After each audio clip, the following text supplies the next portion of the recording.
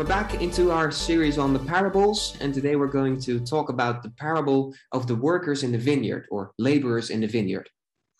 So if you have your Bibles with you, then please turn with me to Matthew chapter 20. It's going to be the first 16 verses of that chapter. It'll be on the screen as well. So Matthew 20, starting at verse 1. There we are. For the kingdom of heaven is like a master of a house who went out early in the morning to hire laborers for his vineyard. After agreeing with the laborers for a denarius a day, he sent them into his vineyard. And going out about the third hour, he saw others standing idle in the marketplace. And to them he said, "You go into the vineyard too, and whatever is right, I will give you." So they went. Going out again about the 6th hour and the 9th hour, he did the same. And about the 11th hour, he went out and found others standing. And he said to them, "Why do you stand here idle all day?" They said to him, "Because no one has hired us." He said to them, "You go into the vineyard too." And when evening came, the owner of the vineyard said to his foreman, "Call the laborers and pay them their wages, beginning with the last up to the first." And when those hired about the 11th hour came, each of them received a denarius. Now, when those hired first came, they thought they would receive more, but each of them also received a denarius. And on receiving it, they grumbled at the master of the house, saying, "These last worked only 1 hour, and you have made them equal to us, who have borne the burden of the day and the scorching heat." But he replied to one of them, "Friend, I'm doing you no wrong. Did you not agree with me for a denarius? Take what belongs to you and go. I choose to give to this last worker as I give to you. Am I not allowed to do what I choose with what belongs to me? Or do you begrudge my generosity? So the last will be first, and the first last." Now, as we've seen in the past couple of weeks, as we've been through other parables, the parables of Jesus are quite gripping, especially the story-like ones. They reveal something amazing sometimes or something convicting. They often evoke a response. So let me start out by just asking, what do you think upon hearing this parable? Do you agree with the landowner and his actions, and what he says to the workers who come to complain to him? Do you think it's reasonable for the first workers to come and complain? In the days leading up to this Sunday, I told some friends and family that I was going to preach on this subject, on this parable today. And responses were mixed.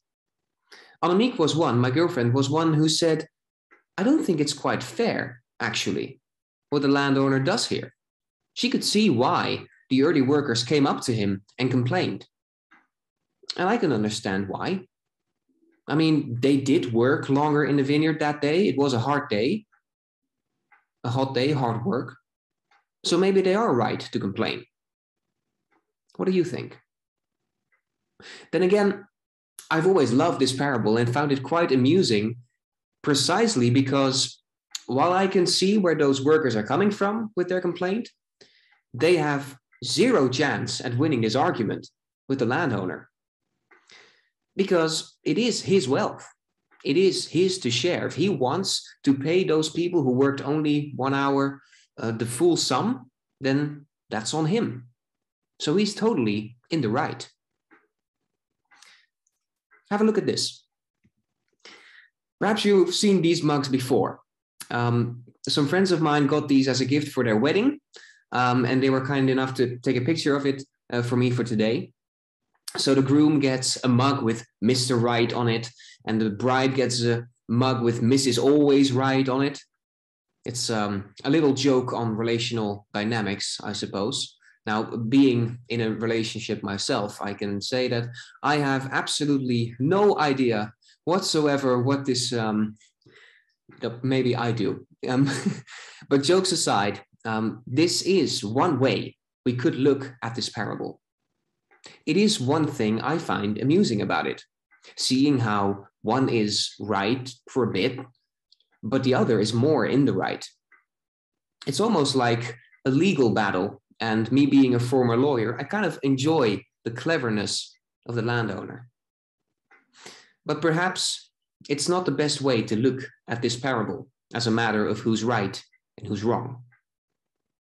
So to find out more, let's try and see what prompted Jesus to tell this parable at the time. What was the message it tried to convey for the people present then?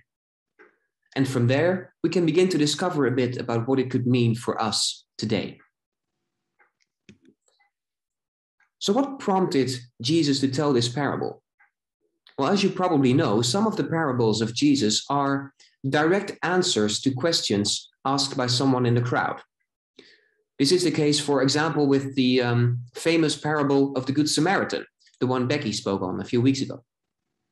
Jesus launched into that parable because someone in the crowd, a lawyer, by the way, asked, "Who is my neighbor?" And Jesus told the story.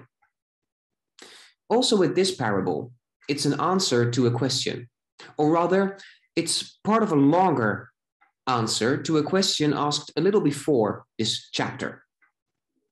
And the biggest clue for that we find in verse 16 of Matthew 20, the final words of this parable, where Jesus concludes, "So the last will be first, and the first will be last." This is a phrase that Jesus has mentioned before. So you could say that the parable kind of elaborates on that thought. And in fact, it was answering a question asked by the Apostle Peter. So we'll go back a bit to Matthew 19. And just real quick, this is where Jesus introduces the idea of the last will be first and the first will be last. He has just encountered a rich young ruler, a wealthy guy, who wanted to know how he could attain eternal life. And Jesus first mentions about the commandments given by God. But our guy is quite confident about himself and says, "I've done that. I kept the commandments of God, and I've done so all my life." But when Jesus says, "Then sell all your stuff, come back and follow me," the guy goes away sad because he had lots of stuff. As Jesus watches him go, he says, "It's easier for a camel to go through the eye of a needle than for a rich person to enter the kingdom of heaven." And that statement shocks a lot of the people standing by. But the Apostle Peter, then the disciple Peter, asks a follow-up question. What then will we have? It's not a bad question, actually, because the rich young ruler, he had a lot of stuff. But the disciples had left most everything behind to follow Jesus. Peter had left his boat and nets at the lake. The disciples James and John, the sons of Zebedee, whom Jesus called the sons of thunder, they left their father standing right there. They left the family business behind, and they went and followed Jesus. Jesus said it is difficult, if not impossible, for a rich person to enter the kingdom of heaven, except for God's doing. But what about the disciples who had close to nothing except their walk with Jesus? Well, Jesus answers that those who abandon their things and their families, even their families, to follow him for his name's sake, they will receive 100-fold and inherit eternal life. But, Jesus says, many who are first will be last, and the last first. And the parable that he then tells elaborates on this statement. So let's look at the parable again. Telling this parable is a bit like telling a funny story. It has an unexpected twist. It has a point where things start going differently than you might expect. And it even has some sort of a punchline, if you will. Now, the typical workday in a vineyard is about 12 hours, 6 a.m. to 6 p.m. That's a long day and it's heavy work. A denarius was the usual wage for a full day's work. So it's quite common that those guys who are hired early get a full denarius and they agree with it, with the landlord. And it's also quite probable that those hired later in the day will not get the full daily wage. The owner of the vineyard goes out at the third hour, which is about 9 o'clock, and he hires new workers and sends them into the vineyard. He says to them, whatever is right, I will give to you, and they go. But they're fully expecting not to receive the full daily wage because they're not putting in a full day of work. They're working about 3/4 of a work day. So they're probably expecting to get about 3/4 of a usual daily wage. And those in the crowd listening to Jesus telling this story are probably making the same calculations. And then there's another group of workers hired at noon, some at 3 p.m., and finally a group of workers hired at 5 p.m. That's 1 hour before the workday ends. Now, surely the landowner will pay them all according to the hours of work they put in that day, right? For sure. But that's when things take an unexpected turn. The landowner has everyone lined up at the end of the day and sends his manager to pay everyone up, instructing him to start at the end of the line and make his way back to the start of the line. Now, the last workers of the day, they get the full daily wage, probably to their own surprise.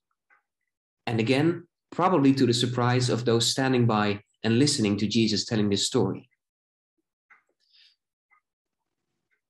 And at this point, reading or hearing this story, you've all but forgotten the agreement between the first workers of the day and the owner of the vineyard. I imagine that those workers themselves, they have it somewhere at the far back of their minds. They have a full day of work behind them, and it was a hot day. And who are those guys at the other end of the line anyway, they might say to one another. I haven't seen any of them most of the day. And look, they are getting a full daily wage, a full denarius. Well, if they get the full daily wage, then surely we are going to get some more, right? We'll start from there. We'll start from the daily wage, and our reward should be stacked upon that. But then the manager gets to them, and as it turns out, they too get the full daily wage, the 1 denarius. And what seemed a very fair and common and reasonable price in the morning suddenly doesn't seem so fair anymore. They start grumbling and complaining to the landowner. And like we said at the start, that may not be entirely without reason or unwarranted. But the landowner isn't having any of it. And then comes the punchline. But sir, you are paying those guys who worked only 1 hour the same amount as you're paying us. And the landowner says, do you begrudge my generosity? Put differently, are you annoyed or jealous that I am good? Ouch. The story ends there, and Jesus comes full circle. So, in this way, the last will be first, and the first last. That's some food for thought. It's an entertaining story. Did it land, though, with the disciples and the others present? Honestly, I'm not too optimistic. Just like with us sometimes, it took the disciples on many occasions, several times, to learn something and remember it. And if this parable points out that it doesn't always matter about being the first and the foremost, because there's no guarantee that if you come first, you will also get the biggest reward, well, that lesson didn't stick with them. They didn't remember it very well. And to know that, all you need to do is just read a little further down chapter 20. Soon after this, Jesus is approached by the mother of James and John, the son of Thunder's mom, Mother Lightning, let's say.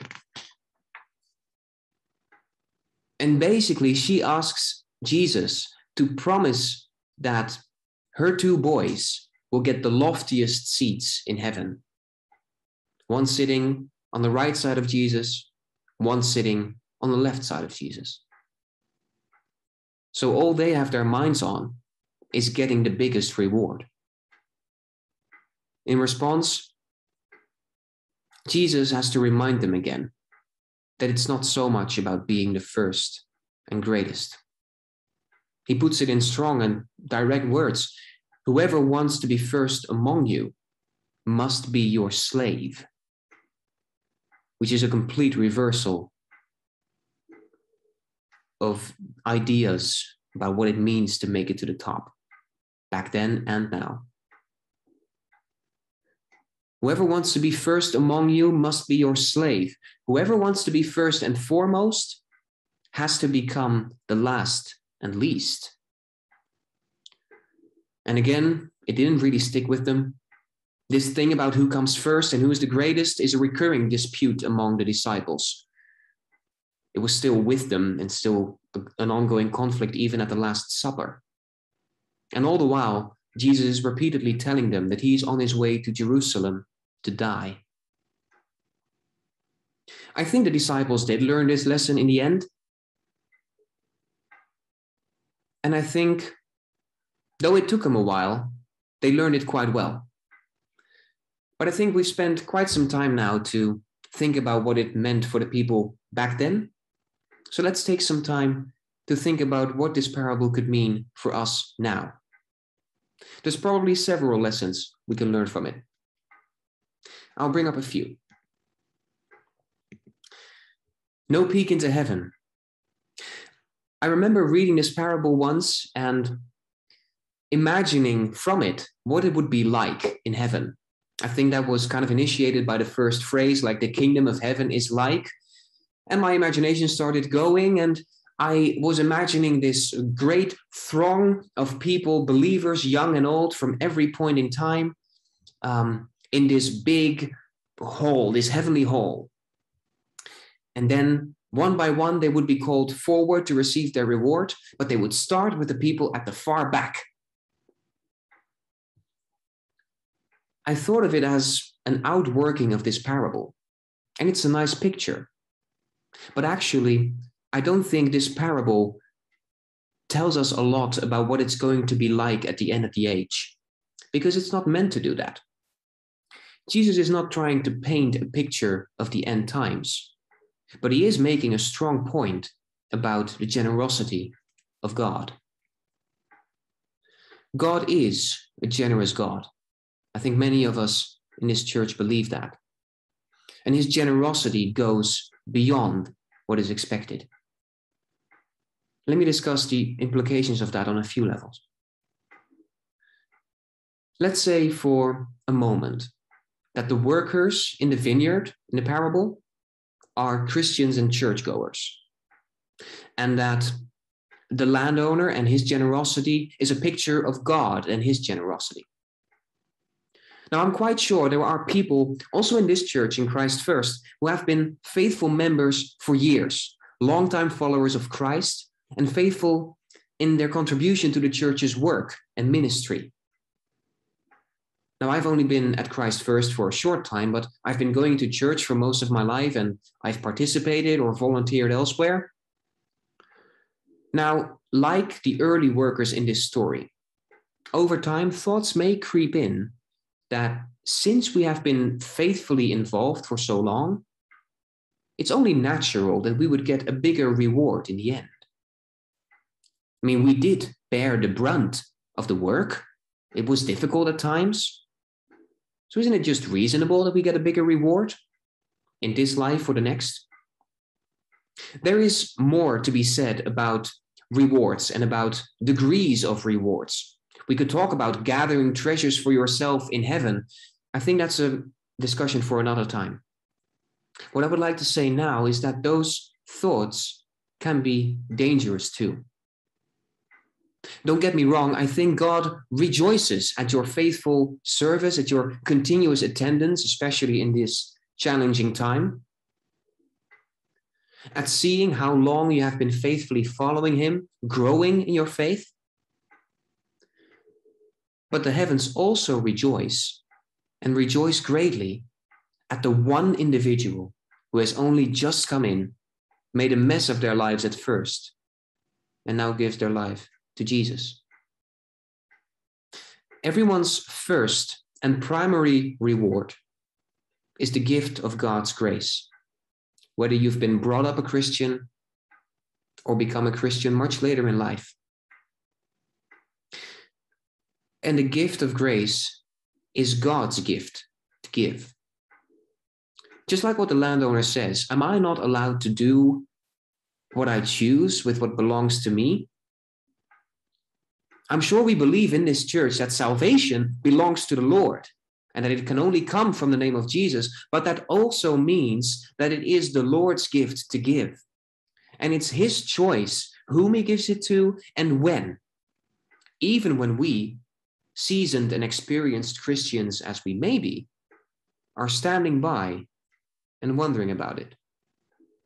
Even when we think, well, I'm not quite sure about that, God is fully in the right to say, well, I am. In this way, God may be more generous in extending his grace than we would expect, more than we would think is common or appropriate. And like those workers in the vineyard, even beyond what we think is fair. The amazing thing here is that God is not fair. He is just. He is not Mr. Right. He's not Mrs. Always Right. He is righteous, and perfectly righteous at that. The owner of the vineyard said to those he hired later, "Go into the vineyard and I will give you what is right." And when the early workers come to complain, he says to one of them, "Friend, I am doing you no wrong." Maybe this is a good picture of it. Newer Christians and longtime Christians are all blessed with the lavish gift of God's grace. So to those who join in later, God gives what is right.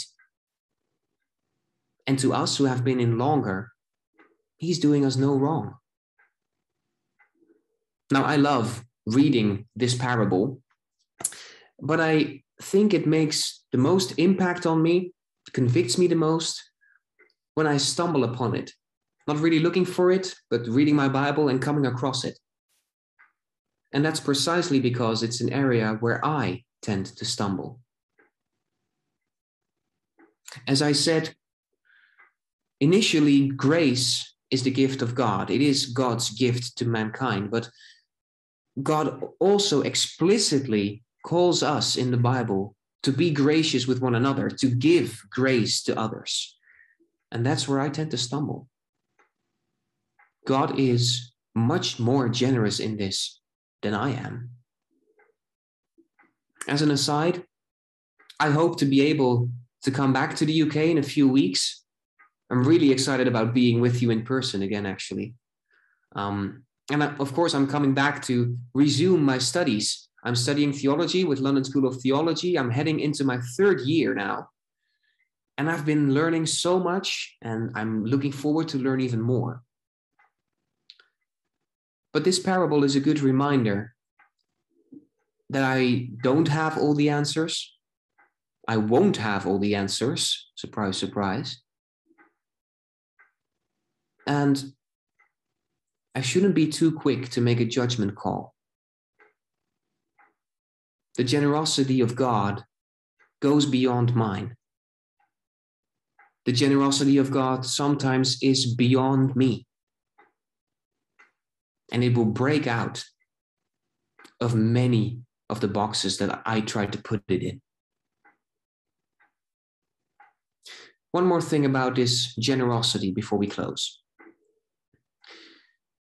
You may wonder, if the landowner was so generous, couldn't he just give the final workers the full daily wage and give the earlier workers some extra money? He wanted to be generous, right? And it was a hard day. It was a hot day. He could throw in some extra money, perhaps, to reward those early workers a bit more. Perhaps.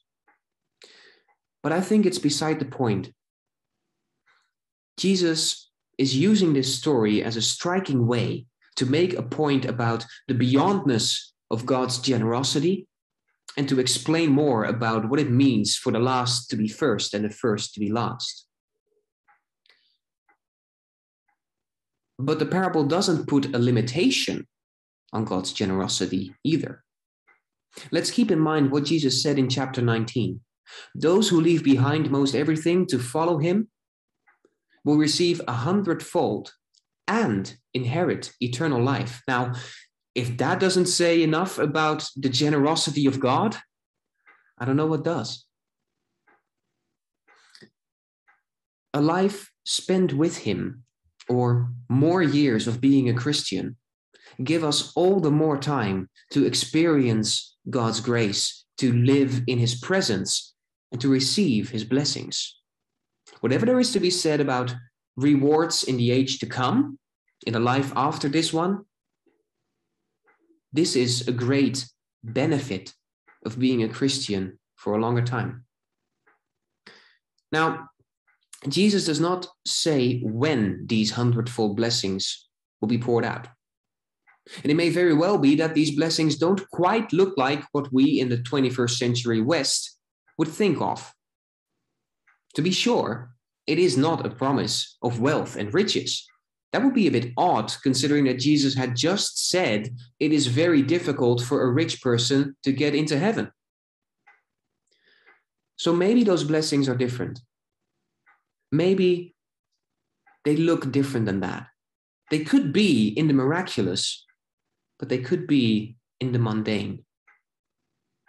Maybe they look like being able to share a meal with friends, celebrate God's goodness. Some of us will be sharing a meal with Matt Boyru, whom we just prayed for before he goes to Zimbabwe. And I think it's good for that to be a celebration of God's goodness and his call on Matt's life.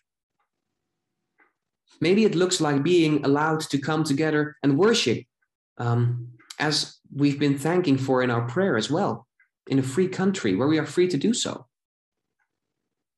Maybe the blessings of God look like experiencing God's presence even in the toughest of times and in the day-to-day struggles, the more common struggles of life. When in between jobs, perhaps, or when a certain virus gets in the way of lots of good things. If we start thinking about it that way, then we are being blessed 100-fold already. We can fully trust Jesus when he says that when we leave or are forced to leave behind family, goods, and things, that we will be blessed. And for all of us, when we live a life of faithfully following Jesus, the primary and greatest and initial blessing that is distributed to all will be to inherit eternal life with him. Let's rejoice in that. Amen.